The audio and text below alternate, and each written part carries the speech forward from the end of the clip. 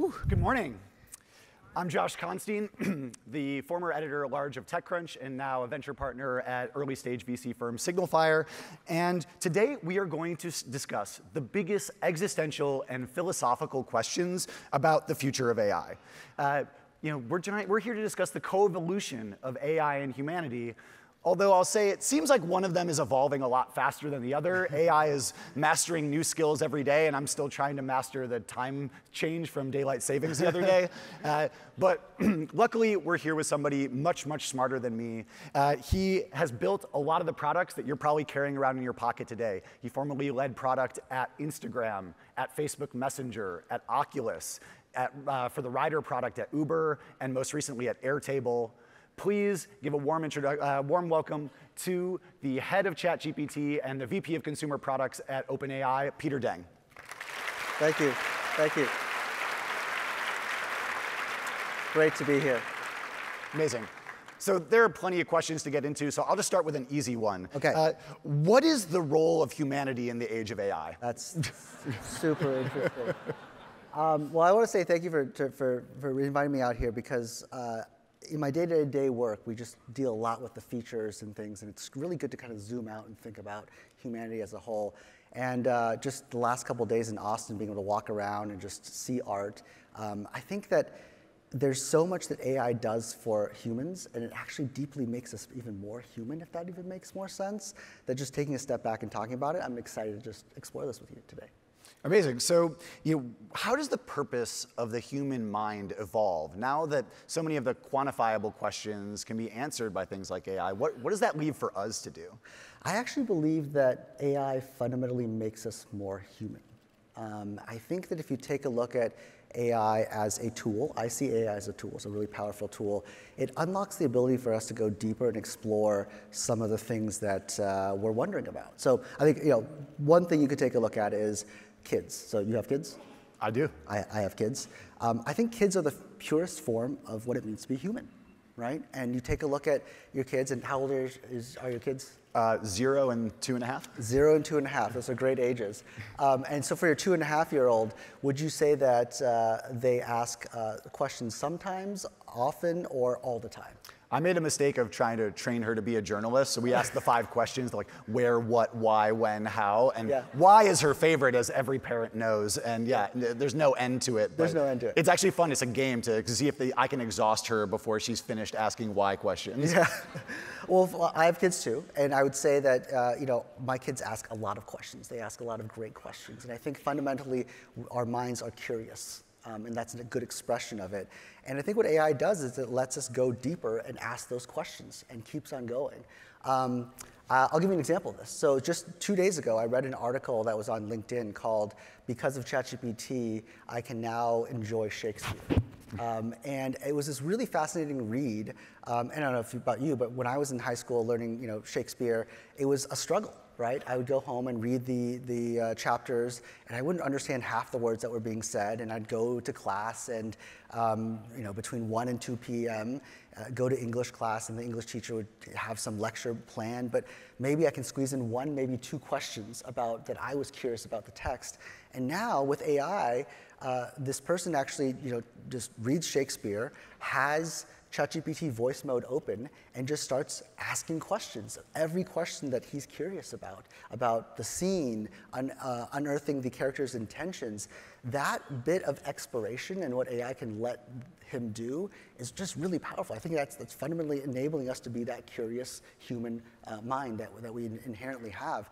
He had a great word for this, which was ChatGPT is a perpetually, actually I can't remember exactly, but it's a tireless professor, right? Who's just there to answer any question and kind of let you go deep. That to me, I think is just like AI opening up more of what we fundamentally are curious about and being able to go deep there. Yeah, it seems like, similar when calculators came out, that kind of pushed us from just doing the rote math to the more artistic edges of math. And, now I think it feels like our time to figure out what is worth recalling. AI might be able to write a book, but we know what we should write a book about, and we know how to apply that book to the real world. And one of the things that I've been seeing is, do you feel like we are shifting in our role from being the answerers and the creators to more of the question askers and the curators? I think that shift might be happening. I think that might be happening, but I don't think it's a bad thing, right? And I think that like it is really interesting. Well, actually, if you take a step back, I think what's really interesting about AI is that it gives us this tool, this new primitive that we can start to build on top of, right? So calculators is a great example. So instead of spending time doing arithmetic, you can think about higher level sort of mathematical problems, right? And now, instead of spending time recalling every single fact, you have things like Google, or you have databases where the knowledge is there, and you can ask higher level questions. I have this theory that like there's this sort of a level of skill that humanity has, and that just keeps on getting pushed up and up and up with every sort of big technology, right? And I think this, with AI being such a foundational technology and such a curve-bending technology, we're going to be able to push our skill level up and up. I'll give you an example of this. I hate to talk about my kids so much, but I do love my kids. When I was growing up, learning to program in QBasic was this staring at this blue screen and having these lines of code that were numbered, and it was really hard to build something meaningful, right? I was kind of in there kind of tinkering. And now I take a look at my 9-year-old who's learning how to code with Scratch, and there's just these logical blocks that are graphical. They can drag around and start to think about programs at a higher level at a much younger age. That's super cool, right? And he's learning how to program before he learns how to type. Before, typing was a barrier. It was a prerequisite. So if you take a look at AI and how he's going to grow up and how all my other kids are going to grow up, they're going to have this amazing tool that's going to, from a very young age, give them a head start to think about problems at a much higher level. Yeah, I mean, it seems like there's always going to be a role for the masters within every craft. That you can put something into OpenAI, you can put something into ChatGPT and get an answer back, but unless you actually know your stuff, you're not going to know if the answer is right. You're not going to know what to draw from it, where to apply it. So it feels like even as we continue to excel in our abilities with AI, the role of the human person who really understands what they're talking about is still always going to be relevant. But do you believe that this actually will free us up for the even higher level questions? Thinking about the meaning of life, free will, where we come from. Like, does AI change our perception of ourselves? There's two ways to answer this question. I'll answer the simpler one first. I think that in order to explore any of these ideas, we're going to need the time and space to do so, right? And so, our minds are, for better or worse, extremely busy. Organism where we're just constantly thinking about what if this, what if that, and evolutionarily it's got us here. But to quiet the mind and have the space to think about some of these problems requires you taking time out, right? I still remember when my wife inspired me, and we together went on a 10-day meditation retreat, a silent meditation retreat, and finally we had the space to kind of think about things and kind of unearth a bunch of these tiny little insights. So I think in some sense, AI freeing us up to think about things at a higher level is going to help. It's going to give us our time back. I also think that AI is starting to help us go deeper and think about problems locally too, right? And I think one of the ways that I use ChatGPT is to help me just help be a thought partner, right? And sometimes I'll have a vague, nebulous thought that I'm not sure how to crispen up. And the beauty of language is that it's this thing that actually helps you process your thinking, right? And I don't know about you, but whenever I'm stuck mentally on something, writing it out just helps me linearize my thoughts, right? And the act of writing is actually clarifying the thought itself. So there are many cases that personally I've actually used ChatGPT to just talk about an idea. And through that conversation, it ends up refining and gaining those insights. So both on the level of giving us time back to explore those concepts, but also, if those of you who haven't tried it, just start asking questions. And sometimes you're going to get pretty deep into the weeds and uncover some insights that you may not have otherwise. I think that's kind of the beauty of South by, is you have all these conversations with people from all these different disciplines, and it really helps crystallize your ideas by having that dialogue. I mean, I wrote 4,000 articles at TechCrunch. I feel like I never knew what the last sentence was going to be by the time I started. Like you only figure out, I only knew what I wanted to say once I was actually talking. And I feel like humans have that same capability, but we so often lack that thought partner to really spar with. And that thought partner, before ChatGPT, that thought partner was only awake for certain hours of the day. Right, and now, when I'm working late at night, my kids are asleep, my family's asleep, my coworkers are asleep, and I'm kind of wrestling with a certain problem of how to articulate X, Y, and Z thing. ChatGPT is awake, and I can go in and just start, kind of sparring with with it and exploring the idea and kind of going deeper into that thought process. Yeah, it feels like we're kind of going from being the engine of progress towards to being the compass. Like, AI could be a teleporter, but it only matters if you know what your destination is actually supposed to be. And that's why I'm excited about us pondering these big questions, because I feel like for a long time we've tried to shy away from them. And like you said, work can be exhausting when you're working hard, just executing all day instead of maybe strategizing or using your higher brain. It can wear you out and leave you without the time to be able to ask those bigger questions. And I think Marx said that religion is the opiate of the masses. Maybe AI is the Narcan for the masses to awaken us from this haze and make us face these really tough problems, because we finally will have the time to do so. It all depends on how people use it. And I think that's one of the beauties of the flexibility of the technologies that people have found. And we've seen people use it for many different purposes. Amazing. Well, if you guys have questions, we're not going to do a Q&A on stage. I don't think any of you want to hear somebody else rant about their AI startup instead of actually asking a question, as you've probably seen at some panels. But if you do have questions, please tag them with hashtag South by Southwest AI, or you can tag me on any of the channels or social networks, and I'll try to answer or get back to you after the program. But I want to get back to sort of why you. Before going down a deeper transcendental rabbit hole, so why did you take this job? Like, to be real, you were early at Google, early at Facebook. You could have just called in rich. Like, you don't really need a job, my guy. But you are this incredibly humble, incredibly empathetic person. I've known you for over a decade, and so you don't really need the money. But so why take such a tough job? I got really, well, I didn't know you were going to ask that question, but thank you for saying that. I think it's just really important work, and I was really inspired by the mission of the company, right? Just being able to get to safe AGI, artificial general intelligence, and distribute the benefits to all of humanity. I've never seen a technology in my lifetime that's this powerful and has this much promise. So just to be a part of it, I do keep a gratitude journal every day, and the number of times I've written wow, I feel grateful to be a part of this journey, verbatim, it's in there, and I feel that gratitude just because, again, this is something that's going to be so beneficial to humanity if we get it right, and I just want to not mess it up. So that's nice to hear. But you've in the past roles, at things like Facebook Messenger, the goal was just make Messenger faster, make it feel more like a real human conversation. At Uber, it's just get people to their destination faster, more conveniently. They felt like kind of intuitive roadmaps. With such a fast-moving, totally open-ended set of products, how do you know where to focus? Like, what use cases do you want to prioritize building for?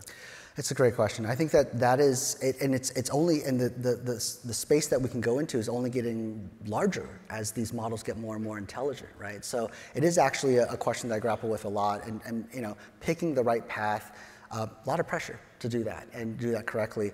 I think that it's what my fundamental approach to this job and trying to help with the team and support the team is to take a look at sort of what humans have evolved to do for so long, and how do you actually learn from that and bring that out to life, right? So to give you an example, I think that when we built, a lot of people use ChatGPT for writing, as an example, or they use it for coding. And we're trying to look a little bit more into those areas of great, well, what is the right mental model to think about coding, right, or writing, or analyzing data, and how can we assist them better in those ways? So I think that it's, with any product role, the goal is to basically remove friction from the thing that people want to do, and how can they get most out of that technology. And I think that that's kind of at the crux of it, the challenge. What do you think the world needs from ChatGPT? Oh, man. Sorry, I'm hitting you with the easy question. Yeah, I know, it's great, it's great. I think that what the world needs is a flexible tool that lets them remove barriers from the goals that they have. And I think that's actually one of the most inspiring things about working on this product, is to see the breadth of use cases that people have. We've talked to a doctor who's used ChatGPT to help summarize new research coming out and learn more about it and ask questions of it to keep update on the latest advancements. We've talked to an artist who will take a picture of her paintings and then get critiques in real time and be really vulnerable and be able to create her art better, right? We've talked to folks who analyze data for a living at these companies who say things like, well, I was able to accomplish my task in 20 minutes and something that used to take me 4 hours, right? And so there's just a breadth of use cases that we're seeing. And I think the big challenge for us is to be able to, one, talk to as many users as possible, learn how they want to use it, and then try to make the product better for them. And I think that's part of the co-evolution, is that we put something out there that is broadly applicable, we see how people love to use it, and we try to make the product better and better and kind of follow where society wants to take it. So there's been this constant push forward in terms of productivity through technology. You know, we didn't used to have email, now we have email. It doesn't seem like we do any less work because we invented email or we invented all these tools. Yeah. You talk about somebody who did something in 4 hours and now they do it in 20 minutes. Yeah. Do we get that time back? Do our employers just apply that somewhere else? Like, does it really make our lives easier, or are we just doing things faster so we can fit more work in? Well, I actually think that what's interesting is that it gives individuals that choice. And I think that is what's really empowering about some of the products that are coming out. I fundamentally believe that AI just becomes an accelerant to sort of what your vision is, right? Let's see, what's a good example of this? I was talking to someone at dinner just 2 nights ago who's like, basically has built a business of renting out GPUs for startups. And he was saying that yeah, I can actually build this business and I can just ask ChatGPT how to remote start a server. It's like, these are things that I would have to learn or have to become a sysadmin to do, and now I can do more because we have this tool that helps us advance it. So I think each individual will be able to do more, and it's up to each individual to figure out what do you want to apply that energy towards, right? But what happens to that sysadmin? I think that's a great question. I think that that sysadmin is also able to do more. I mean, maybe there's other skills that he or she is less well versed in, but because you can now kind of augment your skill sets and kind of each individual doing more. I mean, take a look at companies. I think companies will get, my personal opinion is that companies will get smaller, but there'll be a lot more of them. And how do I know this? It's like, well, I can't tell the future, but that's just my guess, right? But if you take a look at humans, fundamentally, we are ambitious creatures, right? And we have visions that we want to chase. And every step of the technologies that we've seen in the past, I think what's happened is that those have removed barriers for people doing more. I'll give you a concrete example, right? If I was born 50 years ago, before I was born, I don't really know, I have a lot of gaps in my skills that I don't know how I would fill. Like, I'll give you specifics. 1, I can't spell very well. 2, my handwriting really sucks, right? 3, I can't really do basic arithmetic that well. I think my brain is wired a little bit differently. So if you were to rewind back the clock 50 years, I don't really know what opportunities I would have, right? But now that we have spell check, we have autocomplete, right? We have calculators. I feel like I was able to apply my skills and things that I was uniquely good at and do more with what I can do with just the technology that were available. So you are a very attentive father of 4, and I'm curious, have you seen any parallels between teaching kids and teaching, being GPT DAD? I get a lot of inspiration from just watching, just to have my kids learn and evolve. I think that you take a look at, since we're talking about kids, let me kind of share a little bit of a story. One of my daughters is extremely creative and just likes to build things, right? And she will go around the house, find bottle caps and find kind of cardboard boxes and cut things out, use a lot of Scotch tape and kind of create these really creative creations. She reminds me a lot of me. When I was a kid, I actually built Rube Goldberg machines, not machines, that's too generous, contraptions out of just tape and paper and cardboard and marbles. But now I look at her and me and I'm like, wow, we're kind of wired similarly, but I'm really excited to see the tools that she's going to have at her disposal as she grows up. right? And that's really inspiring to me to think about, like, yeah, at the core, we have similar DNAs, and we have this desire to build, and I think she's going to be able to do a lot more than I am in my lifetime because of just the amazing stuff that we have coming out. Are there specific values that you want to instill in ChatGPT? I think that, along the lines of parenting, I think there are values that I want to instill in my kids, but it's actually less about my values. I think about it in terms of the world's values. My ideal is that AI can take on the shape of the values of each individual that's using it. I don't think it should be prescriptive in any such way. And you take a look at, there's just so many beautiful cultures around the world and like different ways of thinking. Recently went on a vacation with my family to Japan, and just, I love taking trips. I don't do it that often, but when I do, I love it because, one, you kind of reset your brain while you're on the airplane, and when you land, you start noticing all these little tiny cultural differences, right? And that's beautiful. That's a beautiful part of humanity, that different parts of the world, different cultures, and different people have different values, and that causes, this really meticulous culture around, the culture around meticulousness in Japan causes these really beautiful things to be crafted. That's awesome. So it's not about my values of what I want to instill. I would just hope that we're able to find some way to take the world's values and instill it into AI. Do you think that the fact that OpenAI is an American company certainly employs talent from all over the world, but our fund Signalfire recently, we ran a research report, and we found that the best AI talent isn't actually located at the Ivy League schools or even at the big tech companies. It's at companies like OpenAI, Stability, Midjourney, some of these incredible companies that are building the future of AI, these are the sort of new AI-Ivy League, that's better to recruit from there than it is to recruit from the Ivy League schools themselves. But that does pose the question of, does that make AI built by OpenAI Americentric by nature? Like, does it take on our values as the default? Well, I can tell you that internally, we work with people all over the world. We have teams that talk to governments all over the world and try to really understand our users. I mean, take a look, remember the mission of OpenAI is to benefit all of humanity. And you can't really benefit all of humanity if you're going to be Americentric, right? And so taking those inputs and listening and understanding bits and pieces of the culture very deeply, not just bits and pieces, but very deeply, I think that's how we build a better product and a better future, right? So. Again, it's just it's baked into the mission of the company. So do you not feel that there is some opportunity that the fact that this was made in America to push American liberal ideals, that we built this, we get a chance to sort of export what we believe is democracy and freedom of expression and other ideals that we think we hold dear?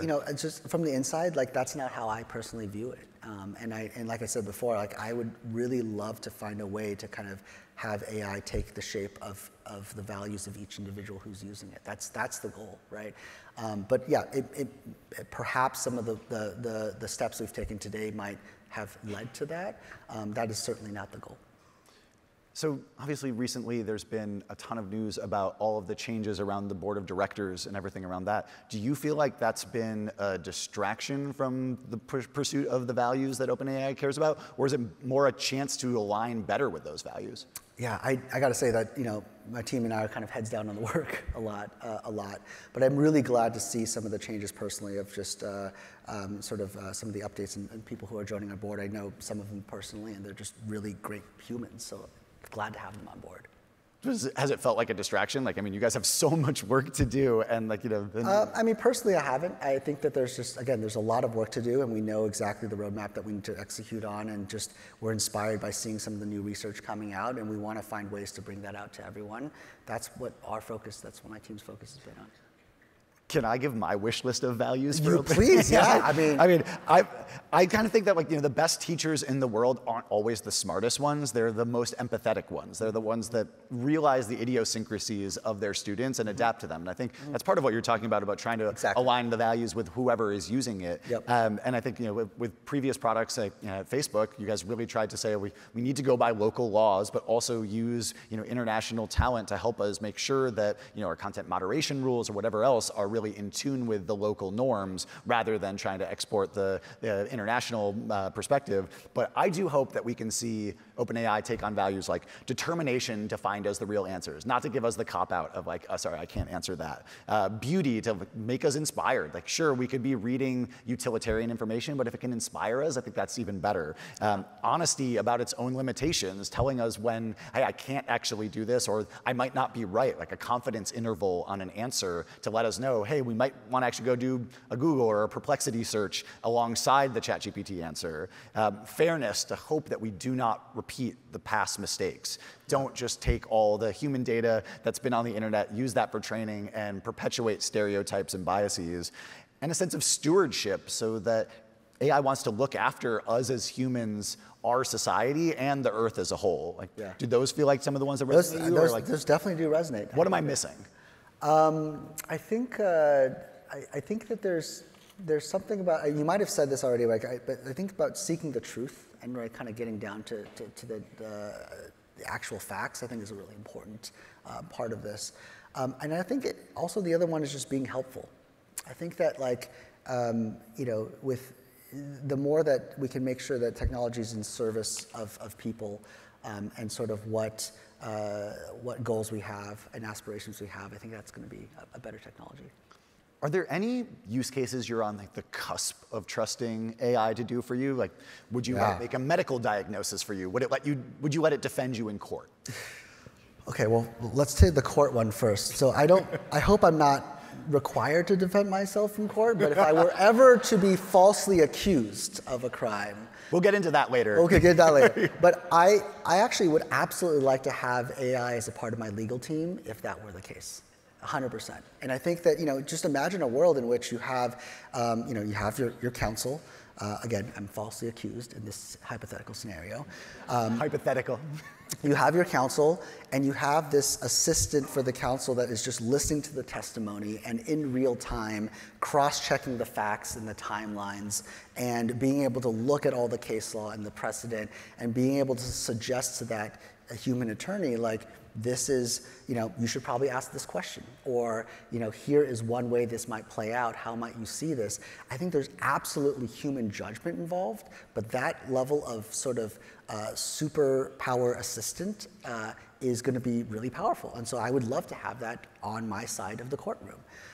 You asked about medical stuff. I think we're actually already starting to get there. I'm trying to think, we heard the story of a parent who was struggling with her child being in chronic pain for a long time, and over the course of 3 years, I think she saw on the order of 17 doctors, and no one really had a diagnosis. And one day, because of her persistence and the tool that she had available, she was able to feed all of the data into ChatGPT, and just ChatGPT suggested, hey, it might be this, and tethered cord syndrome was the suggestion. She went to a doctor, confirmed it, and got the surgery, and the child is doing much better. So I feel like you're talking about the cusp. I think that some of these things are already starting to happen.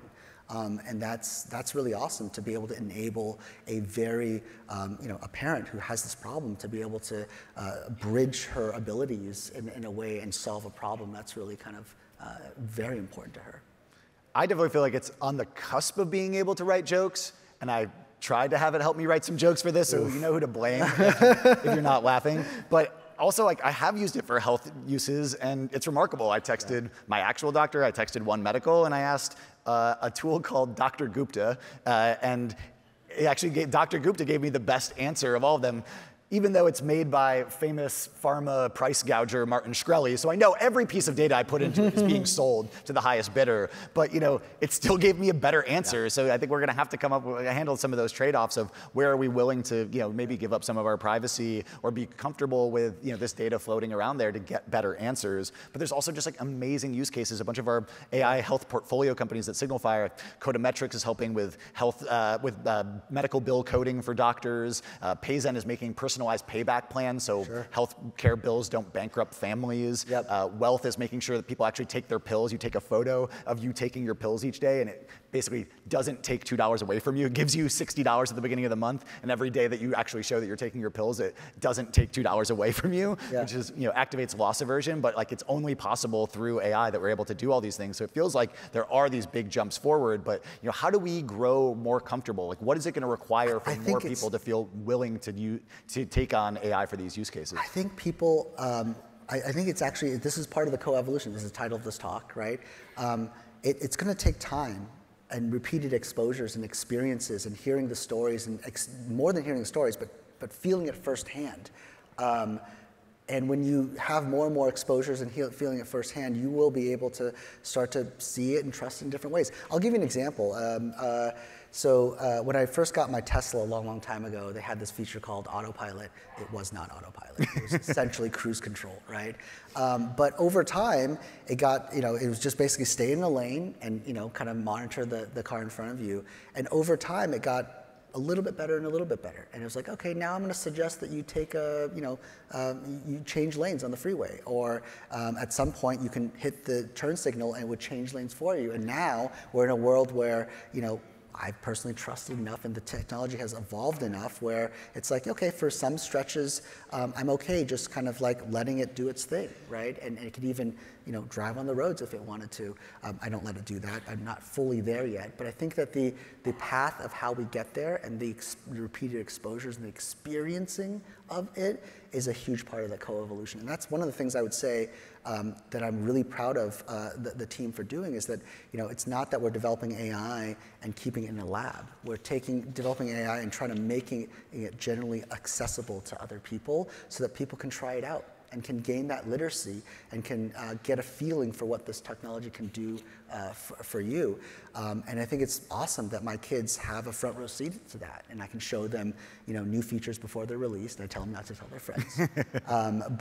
And then, kind of see how their thinking even evolves because they have access to these tools and they can actually play with them. And I think that being able to play with AI is one of the things that's going to be really important. So, luckily, I don't think we're at the point where anyone's doom scrolling ChatGPT, but obviously a lot of the biggest apps in the world, including several of the products that you've worked on, have been shown to have some questionable health impacts. What have you learned from working at places like Facebook and Instagram about safety, and how are you applying that at OpenAI? Yeah, it's a really good question. I think fundamentally we just have different products that we're building. I've learned a lot from my past experiences at Instagram. I learned a lot about craft and the beauty of design, and just at every single job I've learned something and I've taken it with me and helped me with the job I have today. But I think fundamentally it's about sort of that utility and that satisfying that curiosity, and that if you are, I don't even know what doom scrolling would look like in ChatGPT, but because it is a product that is meant to kind of, assist you and give you that superpower to kind of break through some barrier and a challenge that you're facing, whether it's like doing an internet research or just kind of thinking through a problem, I think it just has a different shape of a product than some of the other products I've worked on. Do you feel like you need realists at OpenAI? Or because I know it takes optimists to build great products. Yeah. But I also think that sometimes you need somebody in the room who assumes the worst in humanity, because we're like kind of terrible at our core. Like we have lots of shameful sins that we project into the products that we use. Yeah. And so how do you do that to preemptively guard against those kind of problems? Do you have those people, or do you have the kind of person who's specifically designed to be like, no, like someone's gonna do something bad with this? Yeah, no, we do, we definitely do. And I think that's what makes the team work so well together, is that we think about safety as a part of building the product. It's not an afterthought. So we actually have an amazing safety team that our team partners with, and before we even fully build a feature, we're engaging with them, and they're thinking about how do we red team this, and how do we actually push the bounds of this, but also like make sure that we're developing it in a very safe way. So absolutely, those people are incredibly valuable parts of the team, and the way that we build product on the inside is very much a combination of multiple people with multiple different perspectives on what could be and also what we want to prevent, coming together and co-designing that. So your kids are still pretty young, but do you think that you would first let them use ChatGPT, or social networks or Google? Like, which do you think you'd be more comfortable with them having, sort of unrestricted access to? Well, they don't have unrestricted access to anything at this age. My kids are 3, 5, 7, and 9. So at this age, it's not, they don't have that. But I think that, in terms of supervised use, I would say that, maybe I'm biased, ChatGPT is the product that I let them use. I think there's so many interesting things that help them explore their creativity. Just ways to kind of help them, right? So my daughter is really into writing stories right now. And being able to have it take something that she's handwritten a story and help her type it up by just taking a picture and be like, hey, can you transcribe it? And then she can take that now and put it into Canva and make it some kind of storybook that she's thinking about, or leveraging DALL-E to be able to generate images that kind of bring her stories to life. There's something really cool about the utility of that feels like it is that is the tool that I would let them use. So one of my biggest questions has been about how do we deal with not knowing if something was made by humans or made by AI? And does that even matter? Yeah, I think that's a really good question. I think that there are probably a short-term answer to that and then a long-term, which we can think about in those two ways. In the short term, I think it absolutely does matter, right? We're in an election year. It's really important to make sure that we have the authenticity of things that go out. OpenAI has made commitments to provenance and to be able to make sure that the images that go out are considering the safety needs here. But beyond that, I think in the future, I don't know if people will care. It's a genuine question. I don't know how we're going to feel about it, but I think we're going to find out as we move forward. I'll give you some examples that may, kind of tease at this question a little bit. Let's say you get a text from a friend, right? And it's a perfectly well-formed English sentence, right? How much do you care that autocorrect was used to help with one of those words? Or, you're a VC and you get an email pitch about their startup. How much do you care that maybe that person used Grammarly to help them kind of come off in a different way and just kind of be more professional, right? We're walking down the street here in Austin. I'm not sure how much we care that that billboard was used. Did they use Photoshop or did they not use Photoshop, or what tool did they use to create that creation? It's a genuine question. In the future, in the long term, I don't know how people will care, but I do know that if people will care, then it will be corrected for. And I think, an example of this, maybe this is kind of silly, is I'll use bread, right? There was a time when all bread was kind of baked by hand, and they were all artisan loaves, and then there's a whole thing that happened where you get like kind of Wonder Kids bread and kind of manufacture loaves, and there was a whole reaction to that, to be like, wait, I make sourdough, and this is like, we live in San Francisco, and there are places like, this place has really, really good bread, and it's made by hand. You can go in and see it and smell it, and that affects the experience. And so for those types of things, when people think it matters, I think it will be a thing. I do think that somebody should start the certified human label, like certified organic. That's a free business idea for all of you out there. But it does seem like, I think that personally for personal communication, for art where it's not obviously generated by AI, and for politics, I think we should have some kind of rules for disclosure, that people tell you that they're using it. Yeah. Because if I get an enterprise outbound email business pitch, I just assume that there's going to be AI in it. If it's some big marketing campaign, I don't really care. But if my wife sends me a poem, I want to know if AI was used. And honey, I promise all of my poems were absolutely. But I do wonder if do you think that the laws are going to be fast enough to actually catch up with these kind of things, or do we need more emergent societal norms? I think we should start with societal norms. This is what I meant with my long-term answer is if people care, then we should adapt to that, right? And we should make sure that the products should adapt to that. I think that the moral, like, it's interesting. I actually was talking to a photographer one day, a wedding photographer, randomly at, I can't remember where, it's on the ski slopes or something, and he was saying that, like, you know, one trend that he saw in his wedding photography in the past year was people, like grooms, literally pulling out their phones and reading off of ChatGPT. The vows. That, you know. A friend of mine said it was like the only rule in his wedding was like nobody's allowed to use ChatGPT for their Yeah, and I think, but that's a moral thing. That's like kind of a socially enforced thing, and I think that's how it has to start, right? And then then it might bubble up into to rules and laws. But yeah, I think as a matter of disclosure and as a matter of just kind of integrity, I think people should individually, they should go ahead and disclose that. Well, South by Southwest has always been the digital culture makers, the trendsetters, so maybe we can all just start that, like, hey, if you're using it personally, tell people, and otherwise, like, use it wherever you can, experiment however you can, but when you're using it for politics, for art, for personal communication, disclose it. And I think other people will just trust you more because of that. Totally. So we have a lot of questions to get through, so we're gonna try to move a little quick. All right, let's go. All right, so let's talk about AI literacy. 10 years ago in schools, 20 years ago, they were trying to teach us how to do Google searches, how to, how to cite things, how to spot like phishing scams. How can we improve AI literacy to both equip people for the benefits, but also to manage the risks and limitations of AI? Yeah.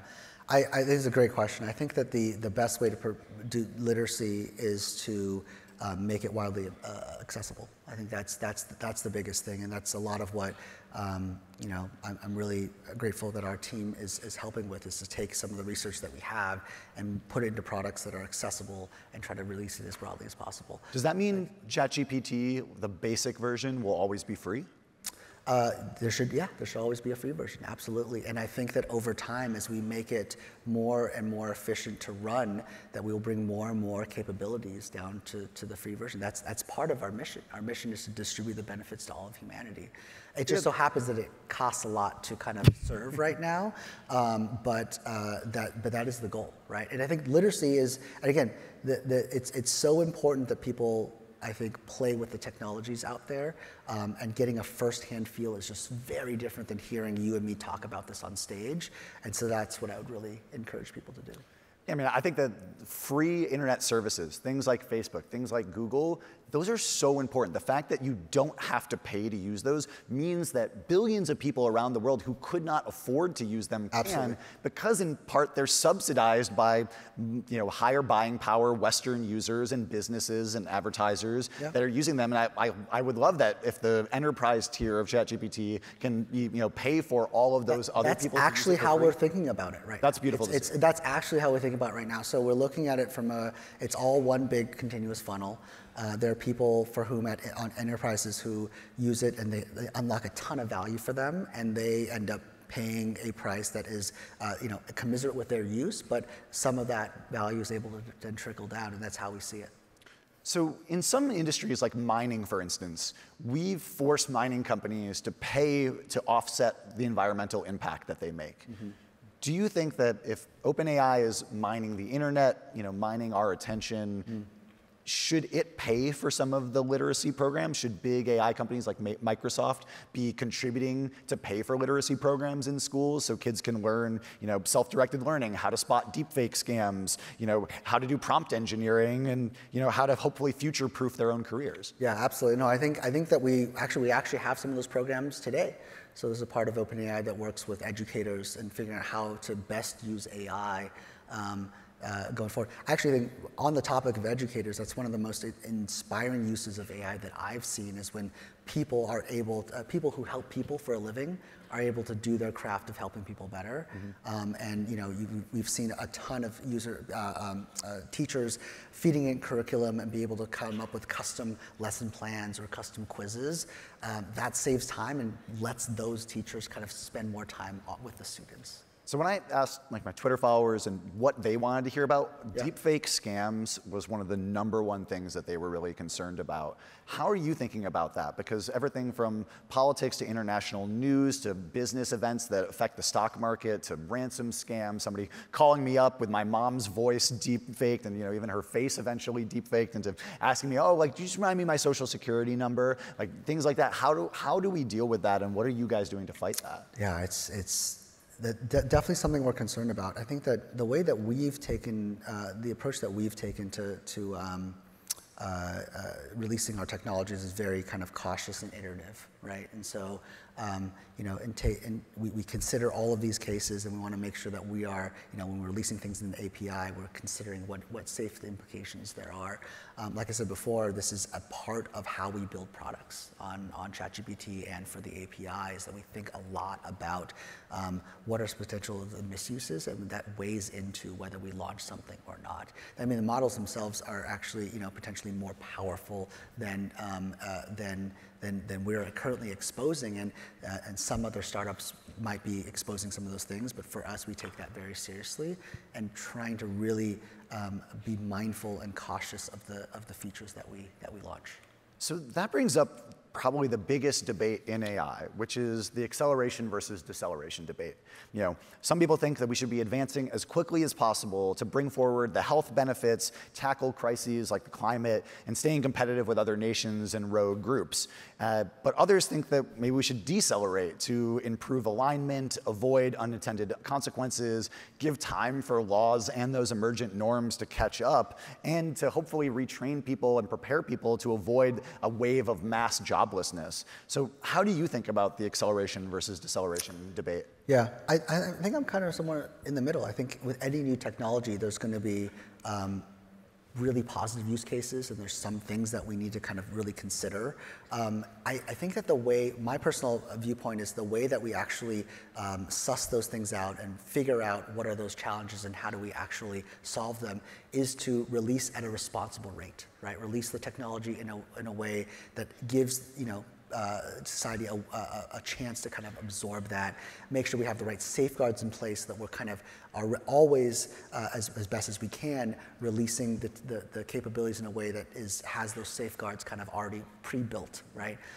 But I don't think that AI will be safely developed in a lab by itself without access to the outside world, because we as companies and just the industry are not going to be able to learn with society how people want to use it, what are all the good, but also what are all the areas that we need to kind of be very cautious about. So it sounds like you're in favor of speeding up development, but being cautious with deployment? Yeah, I think that's really eloquent.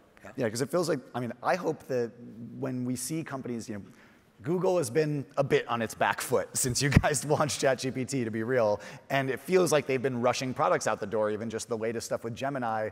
Gemini comes out, immediately there's all of these problems, they have to pull things back. How should we deal with companies when they do that? If AI makes a mistake, who is responsible, and what should happen? Should that AI model be changed or pulled back?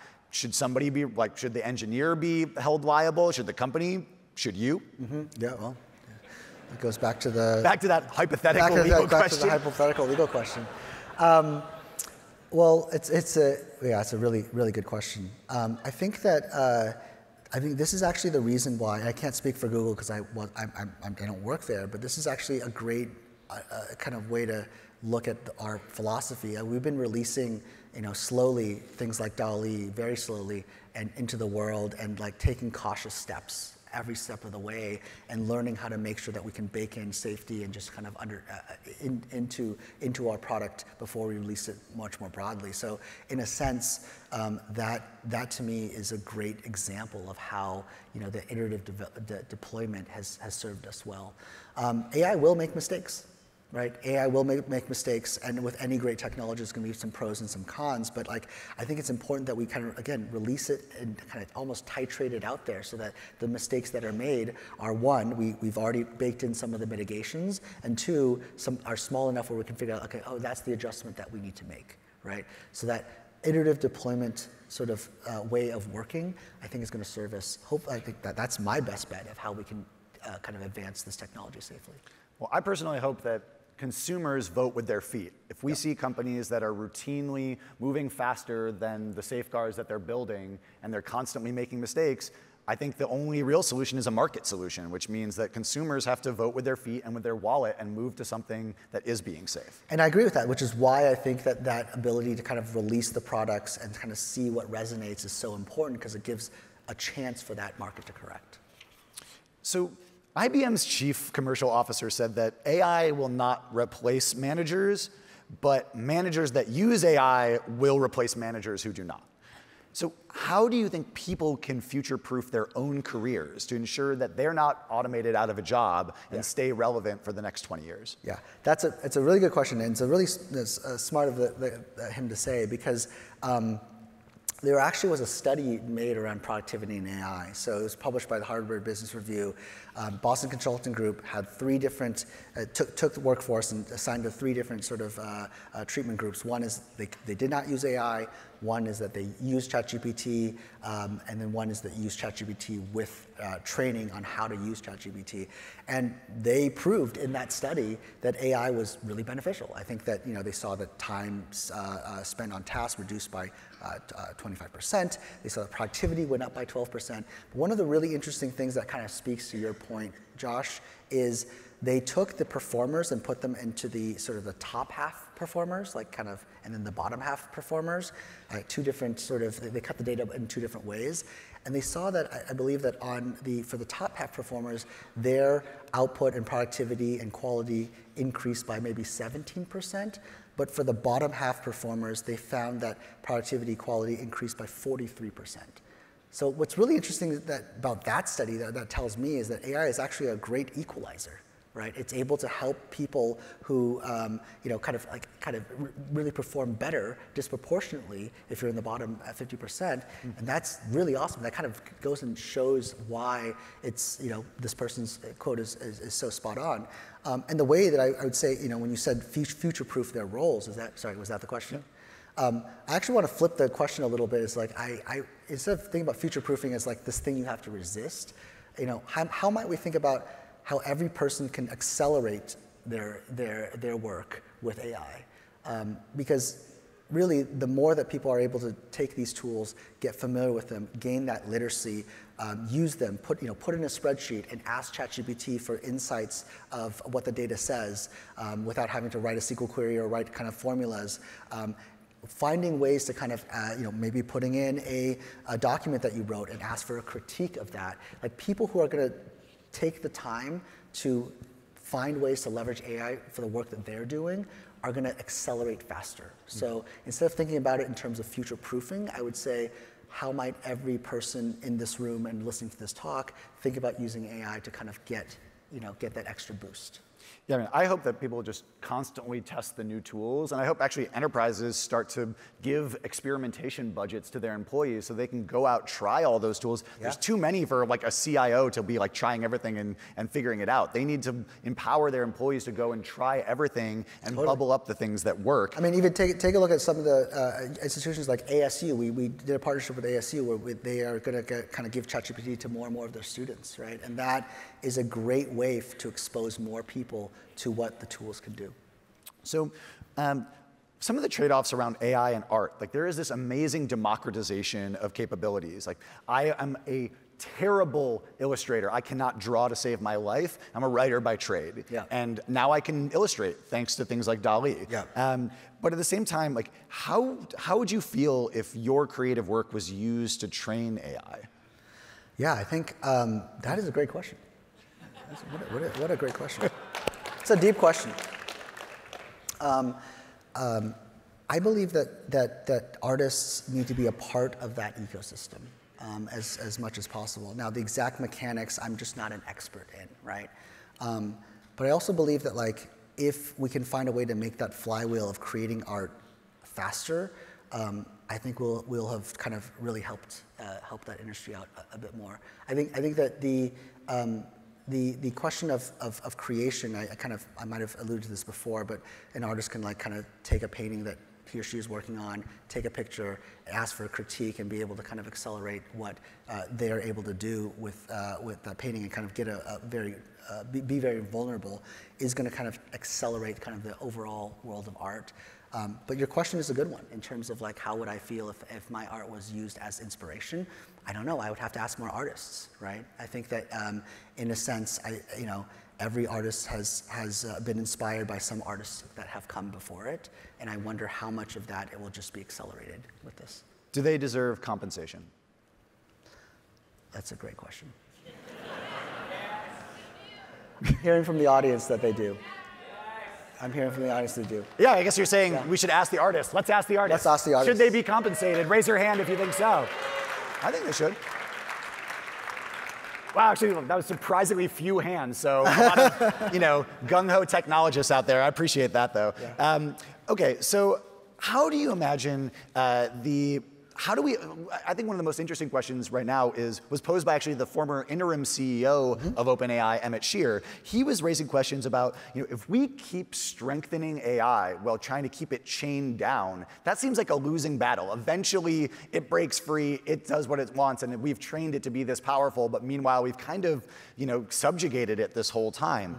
Do you think that there's a way that we can make AI feel kinship with us? I mean, we might not both be human, but we're the only thing close to intelligence in as many light years as we can think of in every direction. Like, doesn't that make us actually more alike than almost anything else that exists? And how do we project that sense of kinship onto it so it wants to not just, serve us, but protect us?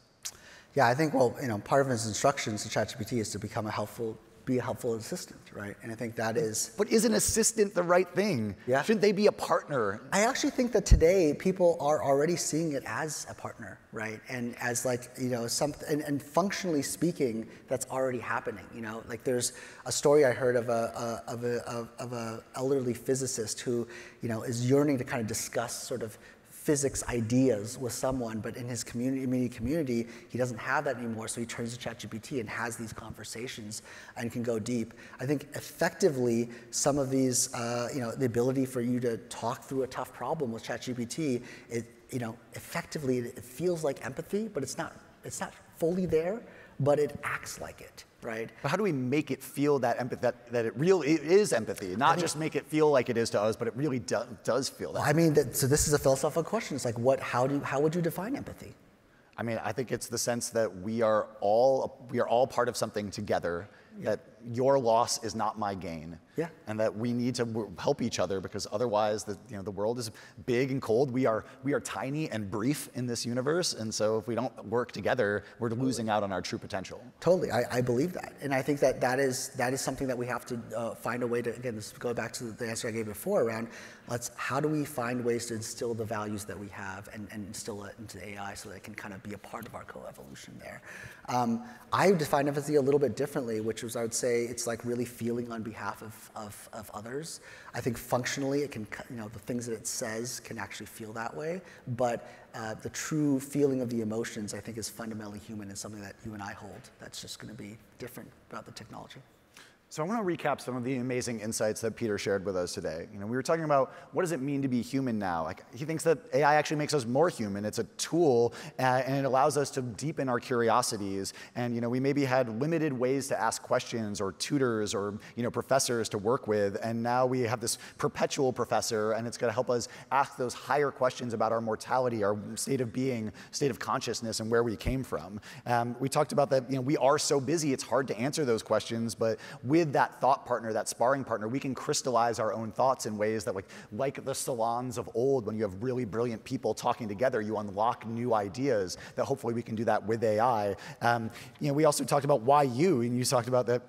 That it's important work that you could have called in Rich, but it's important, and you are grateful for that, and it's maybe the most important job in the world right now. So I'm really excited that somebody who is an empathetic father is doing it, and that you see it as a way to assist. Like, what is its purpose? Is to assist us, help us learn our crafts better, like writing or coding, to remove friction, and to be a flexible tool to remove barriers, and give us choices with our time so that we can sort of ladder up the human ambition and figure out what we're really for. And you want it to take on the ideals of each user rather than projecting Americans or Americentric ideals, and make sure that it's trying to get us to the truth and trying to actually be helpful as its core values. But we need it to be able to help us cross-check things, like you would use it for legal uses, and it's already here for health. These aren't science fiction. This is the present. But we need to take our time, put the safeguards in first, and we need people to get more experience with it, more practical hands-on experience to make them not necessarily fear it. And we talked about the beauty of design matters, but safety has to be part of the earliest building blocks, and that hopefully, that with ChatGPT, you would give that to your kids before Google or social networks so that they can explore their own creativity. It does matter right now if people can believe something if it's made by AI or not. We're in an election year. We need to provide that providence, and they need to be corrected if things aren't done right. But in the future, you're not necessarily sure if we're going to even care, but I think we're going to start a norm right here to disclose when we use it in personal communication. That's great. It needs to be widely accessible so that we can have more literacy. You say that ChatGPT, the basic version, will always be free, and I'm going to hold you to that, but I'm really proud to hear that people around the world will always have access. I appreciate that. Yeah, absolutely. But that companies that do profit off of it should contribute to paying for literacy efforts so that we can wind our way and make sure we're not fooled by deepfakes and don't let society spin out of control based on misinformation. And you said you think there are positive and negative use cases for AI, so you want to accelerate development while being cautious around deployment. And I think we need to hold companies accountable that if they don't actually hold up to the safety standards that we expect, that we go and use a different product. And we need to future-proof ourselves not by resisting AI, but by embracing it and finding how even bottom performers can be much better off with it, and figure out how do we use it as a sparring partner throughout all of our intellectual pursuits. But that you didn't quite answer whether creatives should be compensated, but you do think that they need to be part of the process, part of the conversation. They need to have a role in this. And hopefully, as we move forward, we make it into AI not just being an assistant, but truly a partner to us. And I think if you look out into this room, you can tell that AI is a culture. There were the Beats, the hippies, the punks, and now the developers. There is a conception of self and expression that comes out of AI. It is transforming our institutions. It is the biggest, new culture of the internet since maybe the internet, or at least the creator economy. It is, giving the youth a sense of economic empowerment in a world of student debt and unaffordable homes. And that chaos, the surprise, the art that's inherent in it is what makes it something that so many people are attracted to. And so I hope that with our pliable minds, that no matter what age, we can try to keep up to date, keep current with what's going on, because there is such an opportunity to erode the barrier between the present and the future and make that present or that future arrive a little faster. Yeah. So as a final closing word, if you wanted people to walk away from this talk with one idea about AI, what would you want that to be? That was a beautiful summary, by the way. I think that was, thank you. Thank you for that. You did much better than ChatGPT could have done to summarize my thoughts on that. I'll take on ChatGPT any day. That's good. For me, I guess the final thing I'll say is we don't know what the future is going to hold, but I encourage everyone here to just stay curious. And just the fact that you're all here listening to this is great. Go out and try it. Go share those ideas and see what AI can do, because that's going to help people like us who are building the technology know what's valuable to you and how we can assist. So just stay curious, keep an open mind, tell us what you want what you want to see in AI, and together I think that's where the co-evolution is going to happen. That's beautiful. We'll leave it with that. Stay curious, everyone. Thank you so much. Thank you. Thanks, man.